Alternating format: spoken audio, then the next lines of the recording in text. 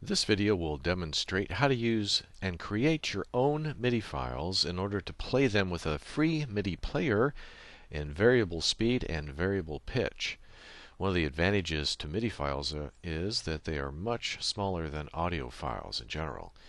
I've created one already, and this is the player that we're using called Speedy MIDI, and there are quite a few different ones out there. This is free open source on SourceForge, but let's demonstrate here real quick, then I'll show you how to set this up.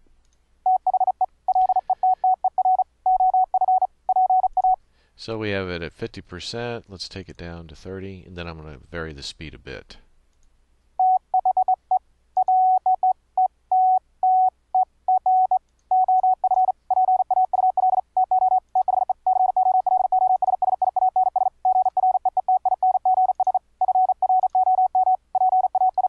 As you can see, it can go up and down, and you can practice a slower speed and try to work your way up. You can also, I'm going to turn this on, and then I'm going to show you how to change the pitch. Take it down just a little bit.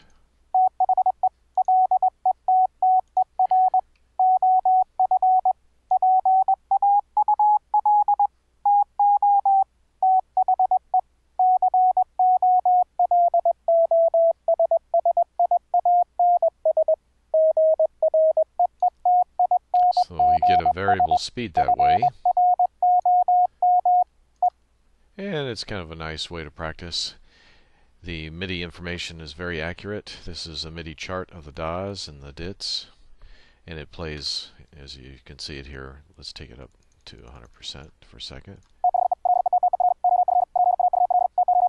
And the MIDI creator, we created a MIDI file from text. It converts it to MIDI messages for note on and note off. And then this little guy here called Bipper is the one that actually takes that MIDI information and creates a sine wave tone, just like a CODE practice oscillator. We're sending it to a filter since it doesn't have any rise or fall time on it, so it's has a lot of key clicks on it. Then we're sending it to this application that changes the pitch, and we have a guitar tuner application so we can see where we're at as far as frequency goes, and then to the sound card. We're using ASIO for all so that everything is done in low latency. And I'll go over all these links here in just a second. The program itself is called Speedy MIDI. The program that we're using to create the actual file itself is called Morse MIDI. This is what that looks like when you bring it up. And just go in here and say open a text file. And let's see if we have anything. So let's say there's one right there. We'll open it up. Then you can go up and down as far as the words per minute. So let's say 50. We'll start at 50. And let's go down to 25 for a second. 25. Okay. Now you can play it here too, but it's going to use Windows' own MIDI synthesizer, which sometimes doesn't sound too good, so that's where we're doing it this way. File, now we're going to save the MIDI file. I'll save it to the desktop. And let's call it test MIDI file at 25 words a minute. Okay, so now we can get out of here. And there it is right there.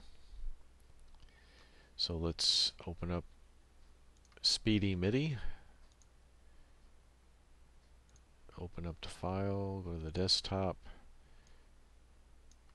There's the test MIDI. And we'll enlarge this, and so there it is. Let's play it.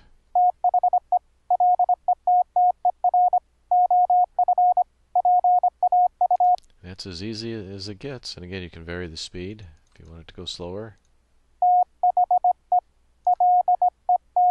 And we can go faster.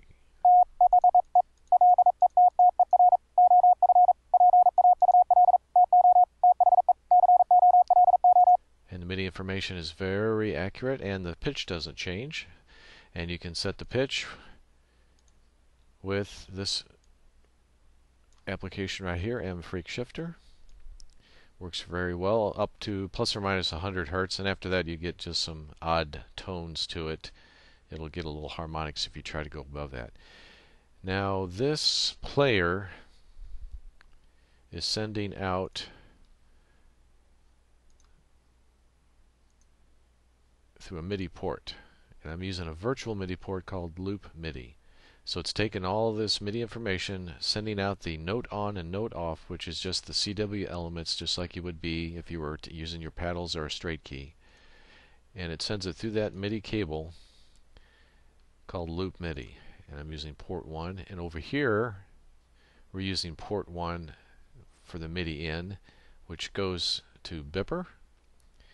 And then the audio is in yellow, and the audio out goes to the engineer's filter, to the Mfreqshifter, to the tuner, and then to the sound card itself, the audio out. And this is all pretty easy to set up, really. This is the basic setup here. You have to download a few plugins, and those are my plugins, and you just load them to a file, tell this program where the file is and to scan it, and then they're all available. Now I'm using ASIO for All since it has a better latency, and it captures the sound card so that just this program uses it. It also has Windows Audio and Direct Sound, and this is just the settings. And for the MIDI in, you tell it on MIDI 1 which one to use it. So I'm using loopMIDI port 1, which is this over here, port 1. Okay, all sounds a little complicated perhaps, but it really isn't that much of a deal. It's not that hard or that difficult. So let's go to the websites and show you how to get all this stuff. This is the basic information on what MIDI is. Here's where to download the loopMIDI, so you get that virtual MIDI cable. Here's a download link, and all these will be in the show notes below the video. ASIO for All is right here. This is where you can get Bipper. Very simple waveform generator that operates, takes a MIDI input and keys it according to the note on and note off information, just like you would that a keyer sends out to your rig. This is the guitar tuner, so you can tell what frequency you're at. And here's the website to get the filter. And this has a lot of options on it, so you can change the way the percussion sounds. In other words, the attack and the release of the note has a little percussion to it, and you can vary how much you want of that with this. This is how to get the VST host, which is where you put all your plugins, and the MIDI connects to this, and all the work is done inside here. This should be well supported in the future. This is in beta, but it will be free after this too. And this is from a very reputable company, FL Studio. And they've been around for a long time, and they're one of the top players as far as professional music goes. And it's nice for them to offer this at no charge. There's just a little news about this. Here's where to get the MIDI player, the variable speed MIDI player. And a little information about this. And to generate the Morse MIDI file itself, this is where I found a place to download it, right on our famous DX Atlas. So again, all these will be in the show notes below the video. I just wanted to get this out. I think it's a great way to practice copying CW and try to increase your QRQ speed. Thanks for watching.